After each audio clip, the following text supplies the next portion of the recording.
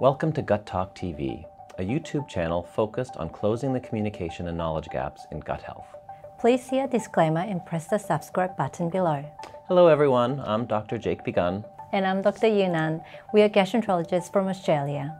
Today we are going to talk about the medication called Upadacitinib. Upadacitinib is a small molecule advanced therapy. You may also heard it as its brand name, Rinvoq. Upadacitinib is available to treat adults with moderately to severely active ulcerative colitis who have failed conventional therapy or other advanced therapies. In Australia, it can be used as a first-line agent, but in other countries, you may have to fail at least one biologic therapy to qualify for this medication. Generally, Upadacitinib is not used in patients over the age of 65. Upadacitinib is a type of drug called Chinese kinase inhibitor, so-called JAK inhibitor. JAKs are enzymes that are involved in activating body's immune response, which drives the gut inflammation in ulcerative colitis. Upadacitinib blocks this process and so reduces inflammation in the gut and elsewhere in the body. Upadacitinib is a small molecule drug, which means that it is less likely to stop working over time compared to other biologic medicines. This is because your immune system can recognize your larger molecule like biologics and develop reaction to them, which decreases its effectiveness over time. If Upadacitinib works for you, usually you'll see an improvement within 8 weeks. But some people may find that they begin to feel better as soon as 2 days after starting treatment, while others may require up to 16 weeks of therapy in order to have a response. Upadacitinib is a tablet that usually takes once a day.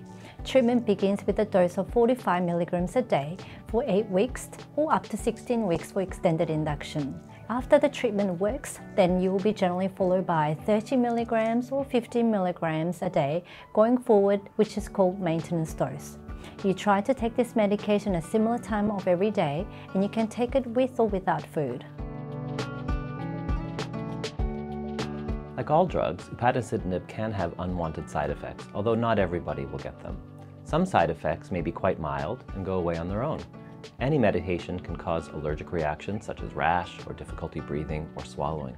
The most frequent reported side effects that people experience when they are taking Upadacitinib are headache, runny nose, acne, a slight swelling at the back of the throat, or feeling sick and having joint pains. Because Upadacitinib acts on the immune system, it can have some serious adverse effects. There is an increased risk of shingles in people who have previously had chickenpox, and it may raise levels of blood cholesterol. Other JAK inhibitors have been observed to increase the risk of blood clots in patients with risk factors, and therefore caution should be taken when using Upadacitinib in people with an elevated risk.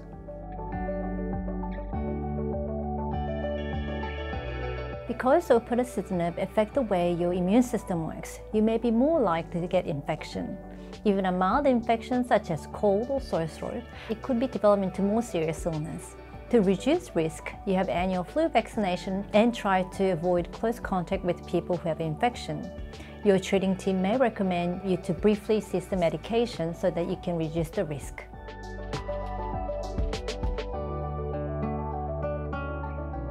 You should not take Upadacitinib if you are pregnant or planning to become pregnant.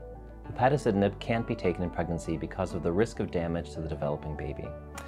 Use effective contraception while you are taking this medication and for up to 4 to 6 weeks after you stop taking this if you could get pregnant. If you do become pregnant while on this medication, you should stop the medication and discuss with your treating team.